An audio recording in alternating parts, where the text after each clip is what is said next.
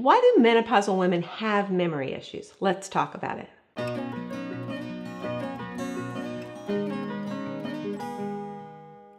While a severe impairment of cognitive function characterizes dementia, mild cognitive impairment represents a transition between normal cognition and dementia.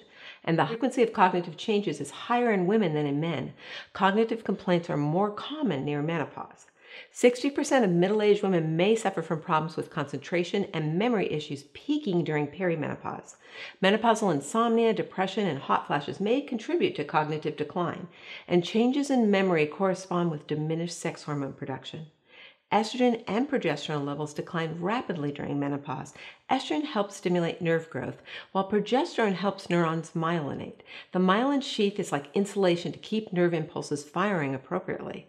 Researchers have identified 4 profiles of cognitive function a menopausal woman may experience: normal cognition, a weakness in verbal learning and memory, strength in verbal learning and memory, and strength in attention and executive function, which is the ability to multitask.